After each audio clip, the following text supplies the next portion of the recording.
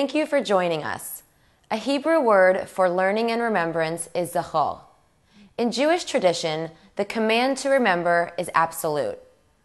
But its obligation does not end with the cognitive act of memory. It must be connected to both meaning and action to pass the torch of memory on to the next generation. I'm Maya Peretz, and our program today is about the little-known story of 16,000 Jews from Nazi Germany who escaped the Holocaust by going to Shanghai. To tell us about Jewish survival and life in Shanghai is the noted historian and author, Professor Steve Hochstadt of Illinois College.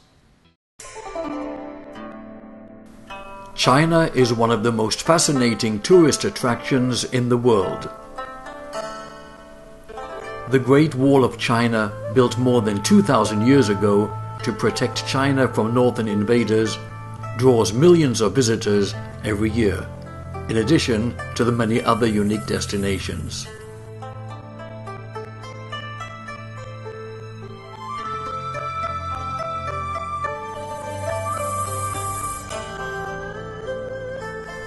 These include the cities of Kaifeng, Harbin, and Shanghai, where Jewish communities thrived for over 7 centuries. China offered a safe haven for many thousands of Jewish people who fled from the persecution in Russia in the beginning of the 20th century and from Nazi Germany. More than 16,000 Jewish people moved to Shanghai and thereby survived World War II. Most of them left after the war, but many still remain in China. Visitors can see the Jewish Museum, the ghetto, and the synagogues and important buildings in Shanghai. In Beijing, there's a new Jewish community center, including a museum and synagogue.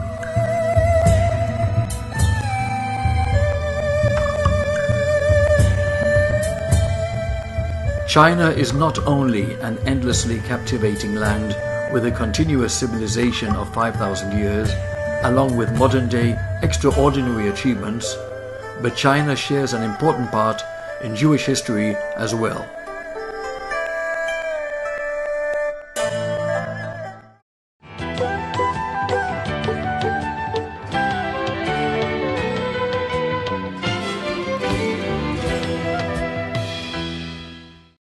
With us now is Professor Steve Hochstadt of Illinois College. It's a pleasure and honor to have you on the show. Hi, Richard. I'm happy to be here. Well, you've written books and you have done so very much in your career to further education, whether it is history, whether it is Jewish education. Tell us a little bit about what you do, sir. I teach history at a small college in Illinois. That history has become, over my lifetime, much more about Jewish history. I'm a European historian, originally a German historian, but I've come to focus a lot on teaching the Holocaust. And that's a very rewarding thing to do. In Illinois especially, high school students in Illinois learn about the Holocaust in high school. It's a state law, and then they come to my class so they have some knowledge, and most important, they think they want more knowledge. And so they come to my class with a little bit of hunger for learning more about the Holocaust. I also teach about the Russian Revolution and European history. My students don't come with a hunger to learn more of that. They take the class because they think they should, because it fits their major. But in the Holocaust class, they feel like they ought to know more. And that makes a huge difference in the interaction that I can have with these students. So I've become, over my lifetime, I've been teaching for 33 years, I've become a Holocaust historian, which is not where I expected to be when I started. Steve, that's most interesting.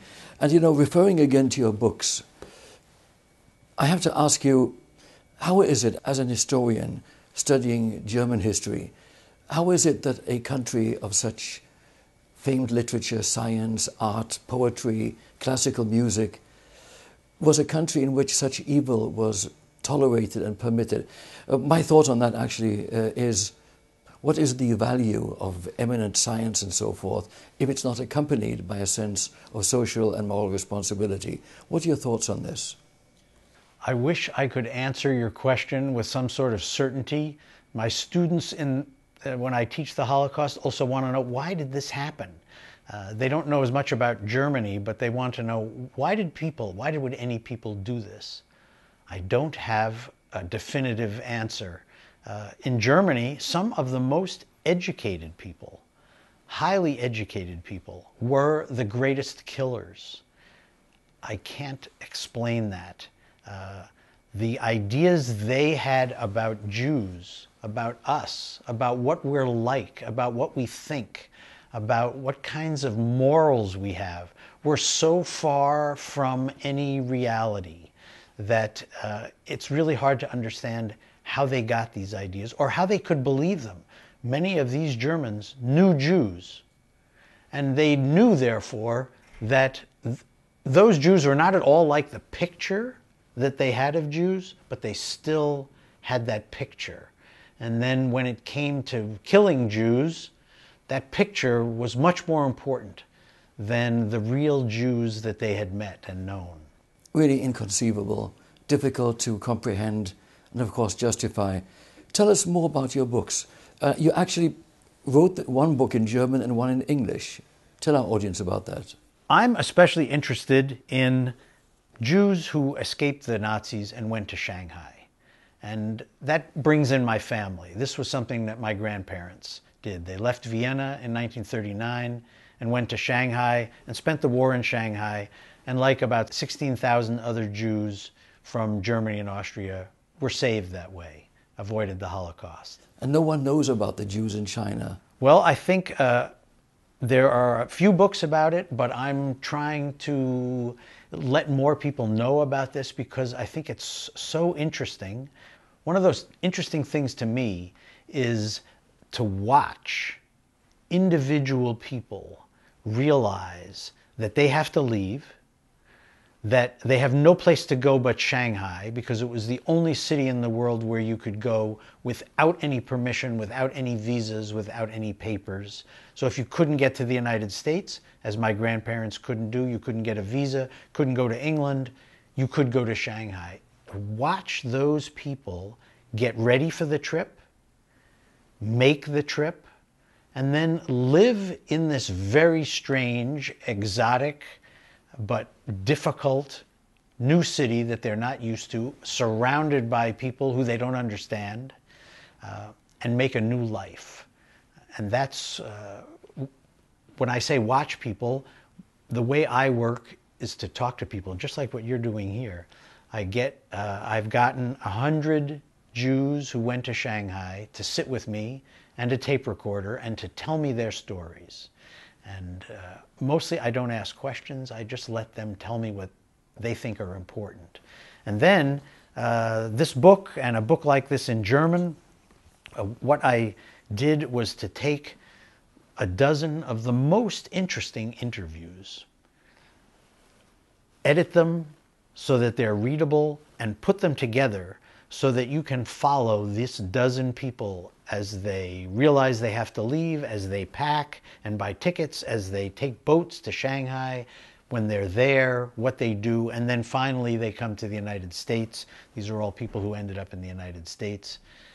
And I follow their life that way. And I think what I'm trying to do is communicate to a reader, this is what it was like for these people. This is what it would have been like for you if you had done this. Where can people obtain this book? This book can be gotten on Amazon. It can also be gotten from the publisher, Palgrave Macmillan. I wish I could say it'll be in a lot of bookstores, but I don't know that that's the case yet. Just like people in the world don't really know about the story of Jews who escaped to China and found sanctuary there, thanks to the Chinese government. On the other hand, during that terrible time in history, Jews tried to escape to other parts of the world. In fact, a ship, the St. Louis, came to the shores of the United States just to be turned back and sent back to their death, basically. Tell us about that. That's exactly why people went to Shanghai. None of the people that I talked to, including my grandparents, really wanted to go to Shanghai.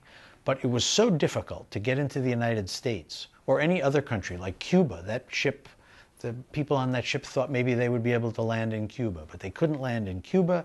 They weren't allowed to land in Florida, and they got sent back to Europe, where most of them were killed. An atrocity. In fact, I would say that the lack of cooperation and humanity on the part of the Allies, in effect, is tantamount to collusion. If the United States and Great Britain and other countries had been willing to take more Jews in, more Jews would have been saved.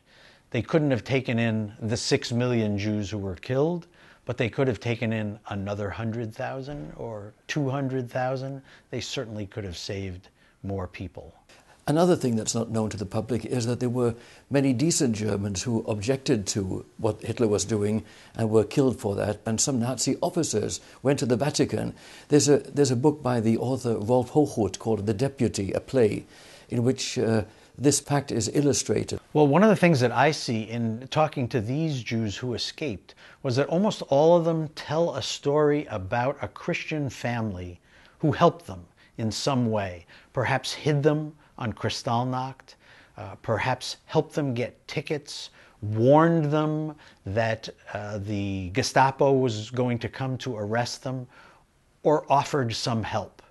And then, even more interesting than that, I think, there were Germans in Shanghai, that is, German Christians in Shanghai. There were thousands of Germans in Shanghai who were doing business. Those were Germans just like the Germans in Germany, but in Shanghai, they did not try to kill or even harm Jews. They made friends with these Jewish refugees. They did business with them. They even saw them socially. What mattered was this craziness in Germany and Austria. And once you got outside of it, you weren't so crazy anymore.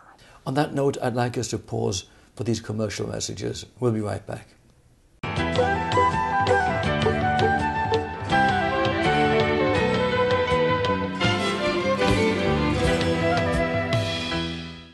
We're back with Professor Steve Hochstadt. Steve, I'd like to ask you, what actually was special about life for Jews in Shanghai as compared to being a refugee in another part of the world, if you were lucky enough at that time? Well, I can compare the experiences of my father, who came to the United States at age 18 from Vienna, and his parents who had to go to Shanghai. When my father came to the United States, he became an American almost immediately. He began to speak English, he got a job, and he stopped being a refugee. And he became an American. By 1942, he was in the U.S. Army, and by 1944, he was back in Europe fighting against the Germans. The refugees who went to Shanghai could not become Chinese. It was much too difficult. They didn't understand Chinese language. They didn't know Chinese customs. They wouldn't have been accepted by the Chinese. They stayed together as a group of refugees. And during the war in Shanghai, these 16,000, they recreated culture that they were familiar with, which was a German Jewish culture. I think the best example of that is that these Jewish refugees created a school for their children called the Shanghai Jewish Youth Association School. It was staffed by refugees. The woman who was the director had been a Jewish school teacher in Berlin, and all the students were refugees. The only difference between a German Jewish school in Germany and this German Jewish school in Shanghai was that the language was English, because that was the common language in Shanghai. But it's very interesting to see these Jews recreate their culture. They created plays, they wrote operas, they put on performances which they were familiar with in the German language or in Yiddish. And so you can't see that in New York or Los Angeles or other places where refugees came, because they became Americans. And here in Shanghai, you can watch them recreate their culture, at least for a few years. Well, this is all extremely interesting, and I very much appreciate your being here to share this with our audience. Another thought is, today in China, there's a great interest on the part of the Chinese with regard to Jewish culture. There is the Department of Judaic Studies at Nanjing University, for example. I had the pleasure of meeting Professor Xu Xin, the head of that department. Tell us a little bit about the fascination, the Chinese have with Jewish life and why? This is something that I discovered without intending to, going to China to try to do research about these Jews in Shanghai. I discovered that there were a number of Chinese, Shushin is one of the earliest, who were interested in the same stories, who were interested in the history of Jews in China. Not just these Jews in Shanghai, but Jews in other cities, the Jews who came to Kaifeng in the Middle Ages. As I've been doing this research over the last 25 years, I've seen also a flowering of Jewish studies in China. Nanjing is a center, so is Shanghai, so is Kaifeng, and I've gotten to know both older people who are our age, Shushin is our age, who have been interested in this for decades, younger people who are doing now their PhD work or even undergraduate work studying Jews. The Chinese are very interested in our history in China, and they have become interested in our history in the rest of the world. They want to know about Israel. They want to know about the Holocaust. They want to know about the Talmud, which you don't expect when you go to China. And this has been very interesting to me, to meet these people and to ask them. My most recent trip to China was this summer, and my main goal was to find out, why are you interested in Jews? What is it? And I came across, I think, the most interesting answer from some scholars that I met at a conference in Shanghai, a Jewish studies conference that I was privileged to attend. I was the only Westerner sitting in a room full of Chinese scholars. They were mostly presenting papers in Chinese, which I didn't understand, but I could talk to them and see what they were doing. The Chinese, especially scholars, think that we, Jews, have some knowledge that they could use to become more prosperous, wiser, and they want to know what that is. They want to know, how have we survived for so long in such a hostile world? How have we done so well? What are our secrets? I'm not sure we really have secrets, but the Chinese scholars certainly believe that studying our history is a way to understand those things, our success, but also to understand Western history. If you want to understand the history of the West, which has been the dominant power in the world, you need to understand our history, the history of Jews. This is what they believe. And so they are creating these Jewish studies programs, which exist now at 5 or 6 different universities. They are training scholars in Jewish studies. They are sending scholars to Israel to study. And they're giving people like me a chance to interact with them and help them in that process. This is really fascinating. And I'd like to ask you, how does your professional life, your teaching school, teaching history, what is the relationship between that and your personal life, actually? I'm the son of people who fled from the Nazis and the grandson of people who went to Shanghai. When I grew up, there were little Buddhas on shelves in my house. Like most kids, I just took my family for granted. I thought every child all across the United States had Buddhas in their house. After a while, of course, I discovered that that wasn't true. And it's taken me a long time. It took me almost into my 40s before I realized that my grandparents' experiences going to Shanghai and then coming to the United States, that was worth studying. That was worth some professional work from me. And I interviewed my grandmother. She was the first person I interviewed, and that set me off on this path of interviewing 100 other refugees.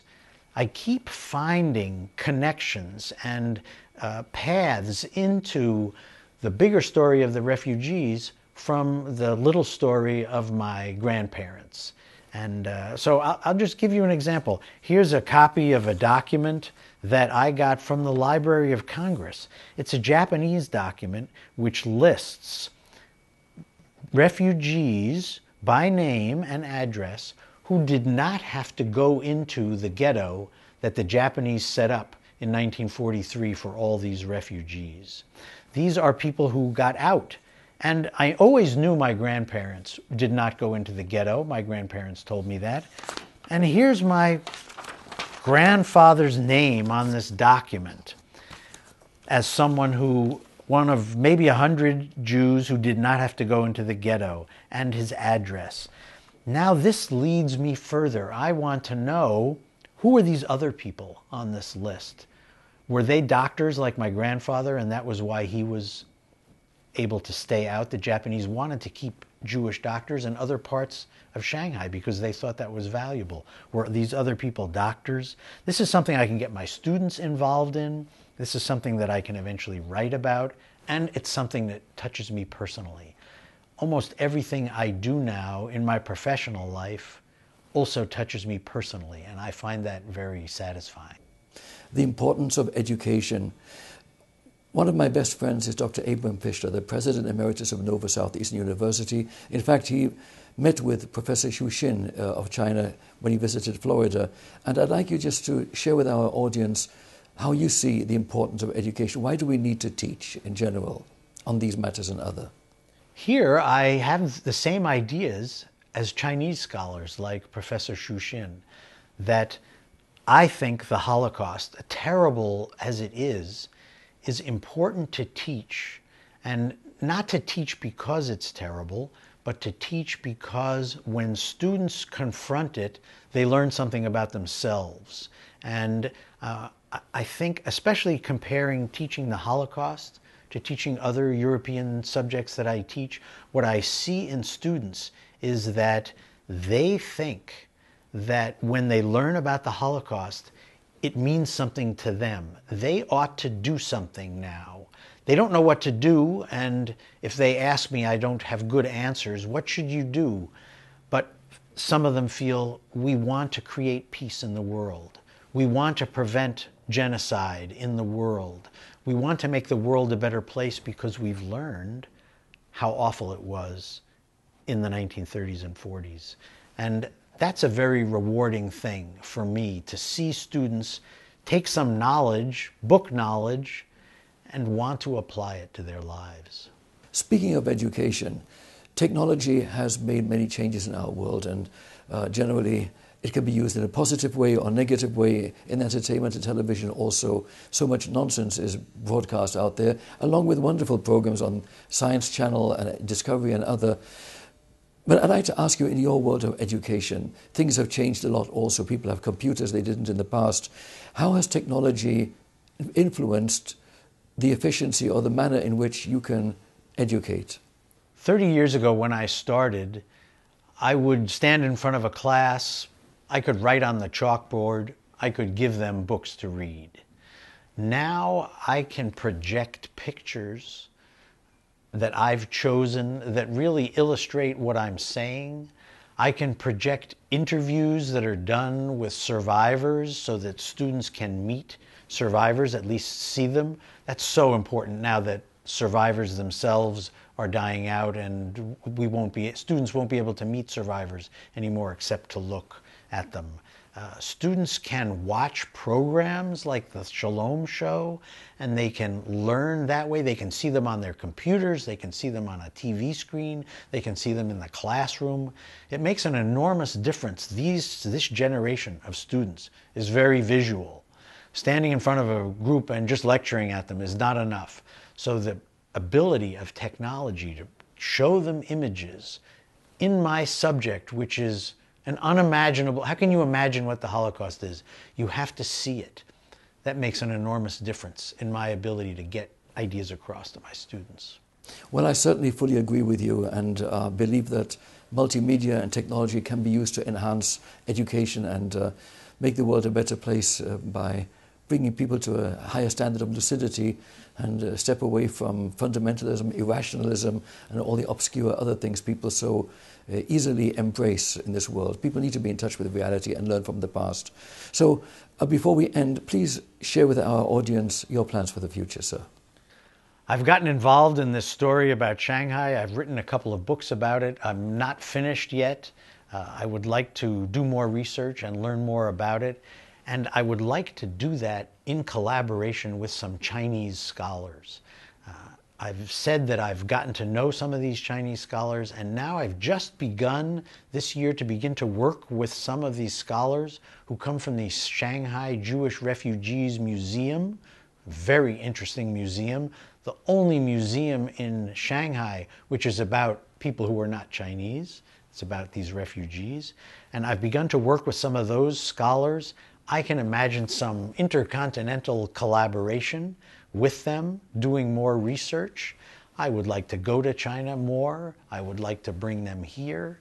And so I see that in my future. What you're doing is so very important, and I wish you a lot of success with it. In fact, I'd like to collaborate with you and see how we might do some things together in the future. A real great pleasure. Thank you so very much for being with us. I look forward to that, Richard, very much. Thank you. Thank you. I'll be right back.